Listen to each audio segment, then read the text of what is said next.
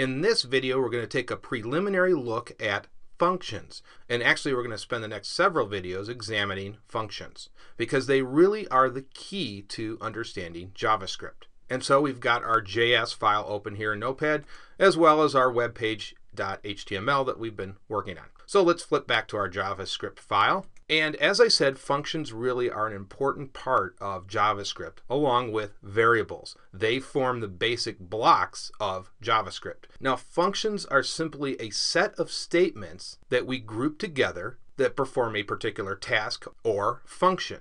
And really, it's a way of organizing your JavaScript code. You wouldn't want to have hundreds of statements all over the place because it would become unreadable. Functions are not only a way to organize your code, but also reuse your code over and over again. Because it makes sense that if you do one particular function on one part of your web page, you may need to use that function over and over again. So that's really what it's all about, reusing your code. And so you can put one statement in a function or multiple statements. And in this video, we're just going to do a very simple function to get us started. Now, to identify a function, we simply type in the JavaScript keyword function, and that identifies it as a function to JavaScript. So let's do that. And then you can name the function whatever you want. So that's similar to a variable. You can call it whatever you want. Now, like a variable, I recommend that you name it something relevant. In other words, whatever that function does. So we're simply going to call this function say something. Now, I should point out that the naming convention for functions is very similar to variables. You can pretty much use any naming convention you want, but you cannot put numbers in front of the function.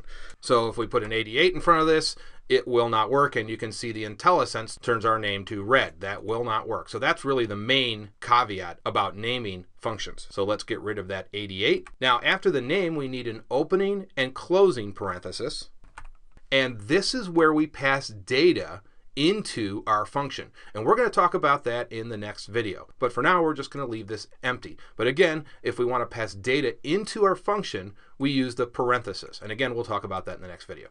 Okay, so after the parenthesis, we need curly braces. And this is where everything gets going in terms of the function. All of the statements that we create will go inside these curly braces. And so let's put a comment in there. All statements go inside curly braces. Okay, now let's create a statement for this function. And we're just going to do a simple alert. And we need our parenthesis. And then we're just going to send a string. And we'll say this is a function.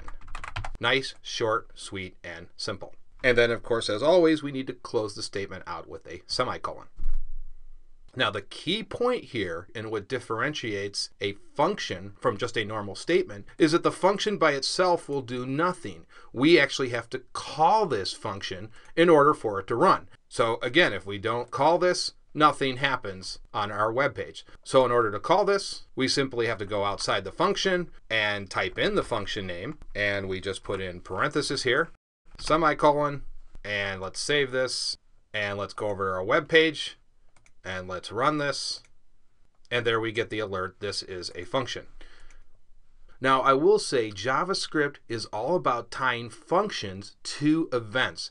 We will get to events much later on, but at a basic level, that's what you're doing in JavaScript. You're tying a function to a particular event. So it could be a mouse click, it could be a keyboard stroke, it could be playing a video on a website. Anything and everything is open game to make your site interactive. So as I said, that's really the key, the basic key to understanding JavaScript. You're simply tying functions to events. And as I said, we will get to that much later on. But I just wanted to make that point early on. Now, in the next video, we're going to talk about these parentheses and passing data through here. So I will see you guys in the next video.